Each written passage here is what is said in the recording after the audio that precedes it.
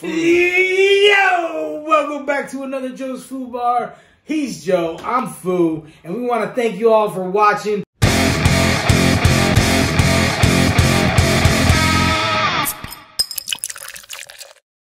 Since it is an important month right now, what is the special part about October?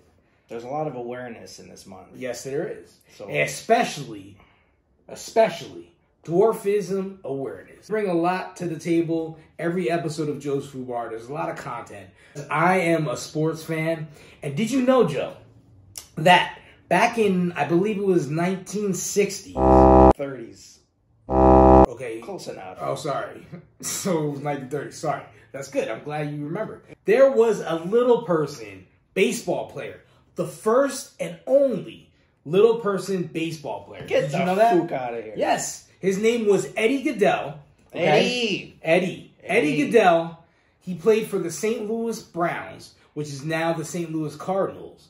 He was signed to, I believe it was a one-day contract, or it was actually a contract. So basically, the owner, right, he had nobody in the seats. The team stunk. This and that, and he wanted to get people in the seats. No wonder they sucked. They so got a little person playing first base. What I'm thinking, no, he didn't play first base. Oh. So the thing was, he wanted to get the people. He couldn't even get to first base. He did get to first base, actually. Oh, you're right. Let me finish the story. Good job, Eddie. So he signed Eddie. What is first base? Is that kissing? All right, go ahead. He signed Eddie to a contract, right? He had him on the bench. I believe he was 3'8", and he was like 60 pounds. Wet. I'm just kidding. But and you know what his jersey number was? 6,037. No, 1/8. Right. His jersey number was 1/8. He pinched hit. I couldn't even give him half. No. 1/2. So he pinched hit, the leadoff hitter. Okay? And he was told to get in the closest batting stance, crouch really down low, and do not swing the bat. Yeah, the smallest strike zone in history. And he's the only player in baseball history that has a 1,000 on base percentage. Do you believe that? Because he took 4. He still has the same. He still holds that record to this day. He took 4 balls and got to first base. Exactly. He didn't swing at one of them. And if he was to swing, I believe the owner said he was gonna get a rifle or something. I mean, that's a little excessive.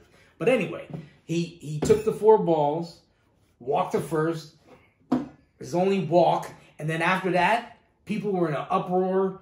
They were all like, this is not right, blah, blah, blah. And they actually voided his contract the next day. So he never had another at-bat except for that one pinch hit. Always trying to keep the little man down. I know.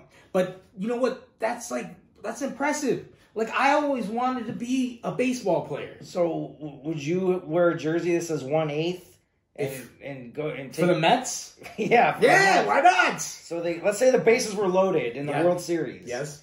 And 2 outs. Davey Johnson tells me. Yes. Or who says? He says, "Where's that 1/8?" Yeah. Hey, why did he curse says, again? He says, "Fu, get in there and take 4 balls in a row." As long as it's not to my face, I'm okay with it. Wow. Why not? I'd walk home the winning run. You don't like balls in your face? Let's dissect this a little bit. Yes, sir. It was kind of a joke, but it kind of wasn't. No. Like, he got on base. Yes. The pitcher could not throw a strike to this guy because his strike zone was this. Pretty much. He was told to get in the lowest crouching batting stance ever. It was kind of like Ricky Henderson's. Remember Ricky Henderson back in the day? He got really low. That's even lower than that. That to this day, if you go to Baseball Almanac or History.com or whatever it is, he is the record holder. You believe that? Yes. I think it's fake news. I think that's a made up story. Why isn't it? Dude, does anybody in this earth on playing baseball has a 1,000 batting on base percentage? No, because they obviously had more than one at bat. Exactly. So this guy had one and done. One and done. He was like the dude from Field of Dreams. He went out one at bat and then done. Career over. He went out on a high note. I guess you could say that. I wonder how much he got paid for that one day of... But like $10 for an MLB player. What do you think? What do you think he did with that $10 after? A hooker and beers.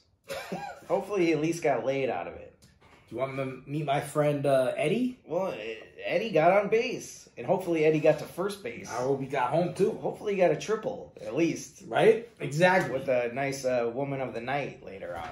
So we want to thank everyone for another episode of Joe's FuBar. I don't want to thank everyone. Our dwarfism awareness episode for October.